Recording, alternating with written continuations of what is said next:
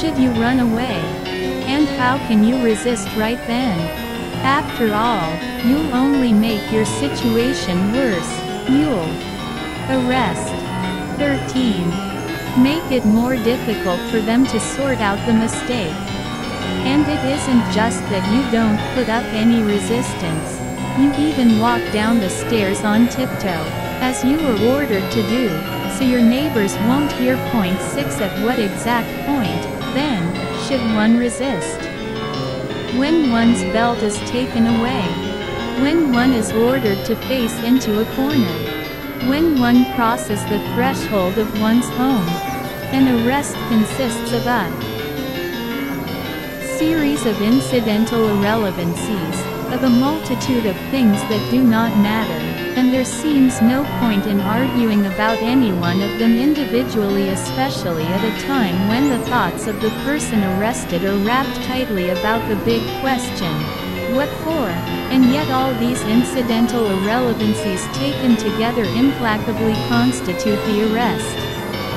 Almost anything can occupy the thoughts of a person who has just been arrested. This alone would fill volumes. There can be feelings which we never suspected. When 19-year-old S. and how we burned in the camps later, thinking, what would things have been like if every security operative, when he went out at night to make an arrest, had been uncertain whether he would return alive and had to say goodbye to his family. Or if, during periods of mass arrests, as for example, in Leningrad, when they arrested a quarter of the entire city, people had not simply sat there in their lairs, hailing with terror at every bang of the downstairs door and at every step on the staircase, but had understood they had nothing left to lose and had boldly set up in the downstairs hall an ambush of half a dozen people with axes, hammers, pokers, or whatever else was at hand. After all, you knew ahead of time that those blue caps were out at night for no good purpose, and you could be sure ahead of time that you'd be cracking the skull of a cutthroat. Or what about the Black Maria sitting out there on the street with one lonely chauffeur? What if it had been driven off or its tires spiked? The organs would very quickly have suffered a shortage of officers and transport, and, notwithstanding all of Stalin's thirst, the cursed machine would have ground to a halt. If we didn't love freedom enough, and even more we had no awareness of the real situation, we spent ourselves in one unrestrained outburst in 1917, and then we hurried to submit. We submitted with pleasure. Arthur Ransom describes a workers' meeting in Yaroslavl in 1921. Delegates were sent to the workers from the Central Committee in Moscow to confer on the substance of the argument about trade unions. The representative of the opposition, Y. Lauren, explained to the workers that their trade union must be their defense against the administration, that they possessed rights which they had won and upon which no one else had any right to infringe.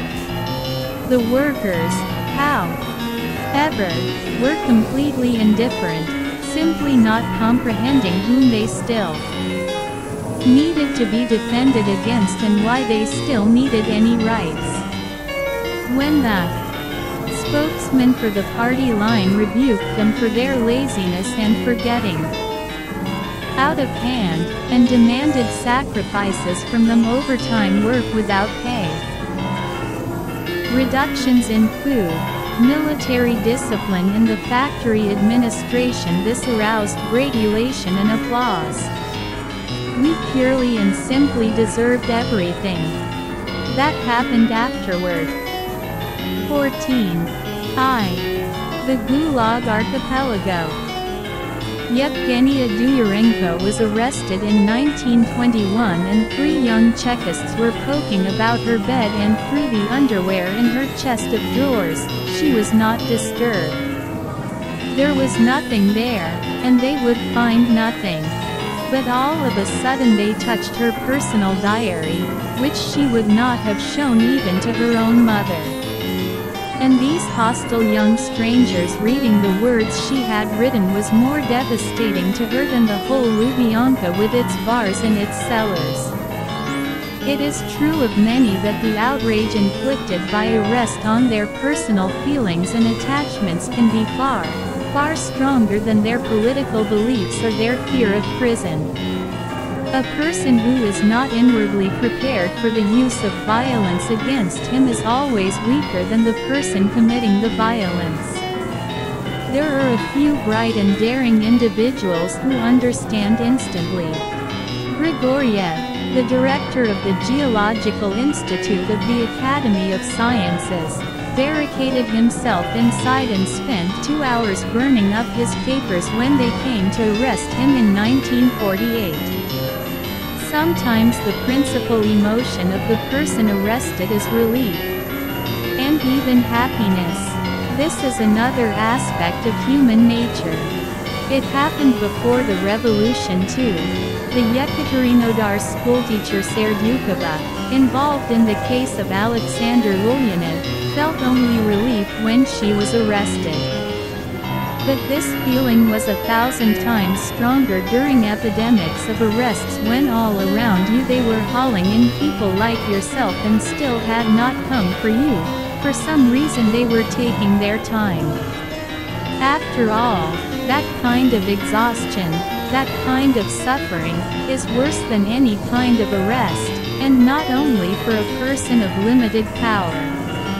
Age. Vasily Vlasov, a fearless communist, whom we shall recall more than once later on, renounced the idea of escape proposed by his non-party assistants, and pined away because the entire leadership of the Katy district was arrested in 1937, and they kept delaying and delaying his own arrest. He could only endure the blow head-on. He did endure it, and then he relaxed. And during the first days after his arrest he felt marvelous. In 1934 the priest Father Irakli went to Alma-Ata to visit some believers in exile there. During his absence they came 3 times to his Moscow apartment to arrest him. When he returned, members of his flock met him at the station and refused to let him go home.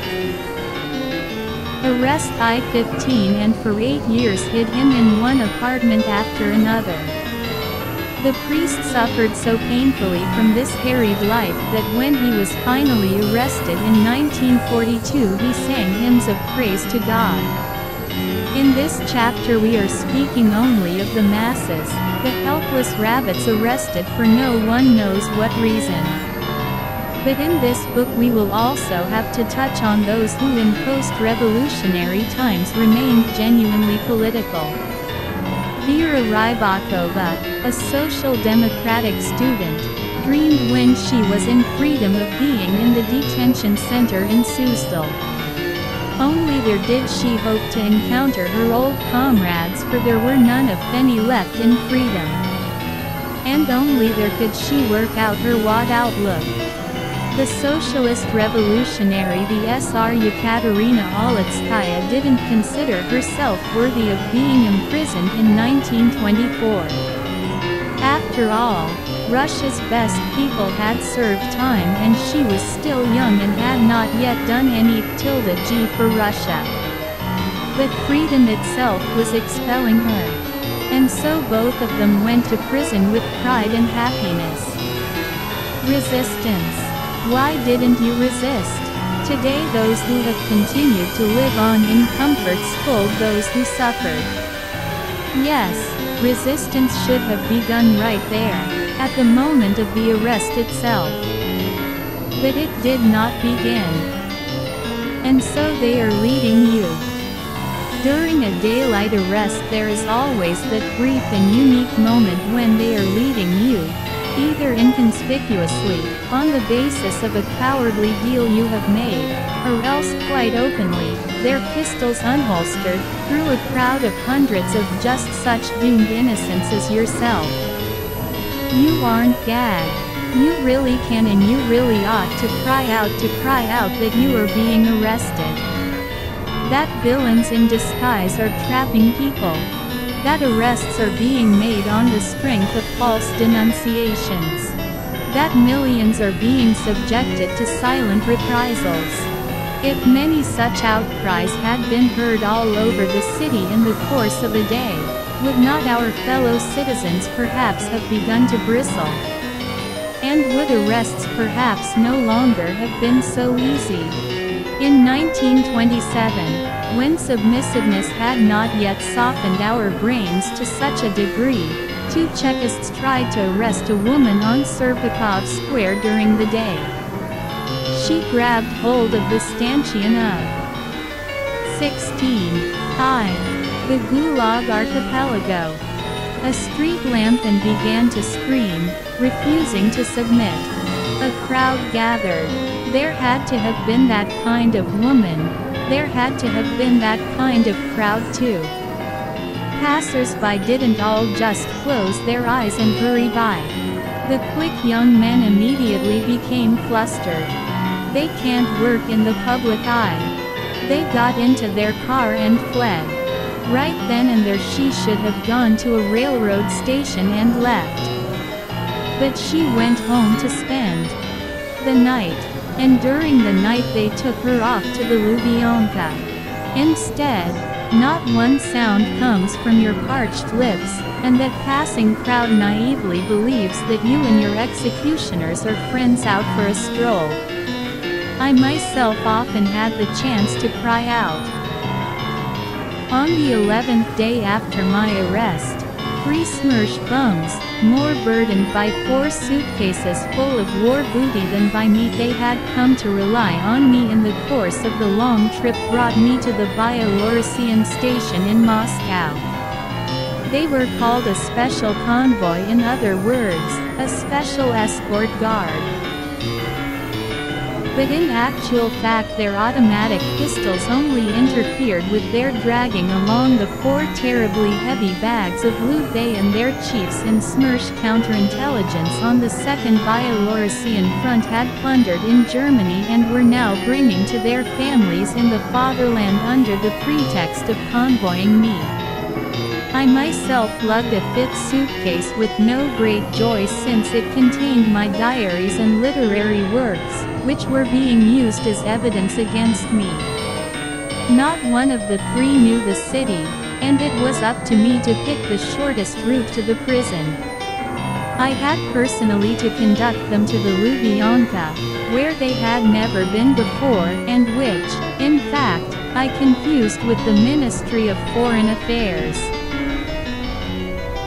I had spent 1 day in the counterintelligence prison at Army headquarters and 3 days in the counterintelligence prison at the headquarters of the front, where my cellmates had educated me in the deceptions practiced by the interrogators, their threats and beatings, in the fact that once a person was arrested he was never released, and in the inevitability of a 10-year sentence. And then by a miracle I had suddenly burst out of there, and for 4 days had traveled like a free person among free people, even though my flanks had already lain on rotten straw.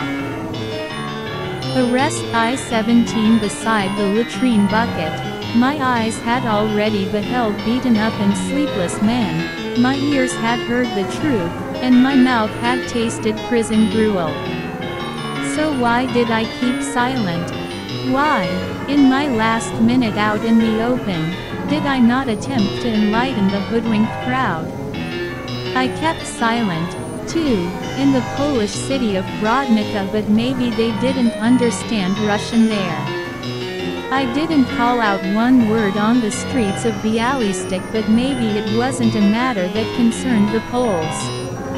I didn't utter a sound at the Volkswagen station, but there were very few people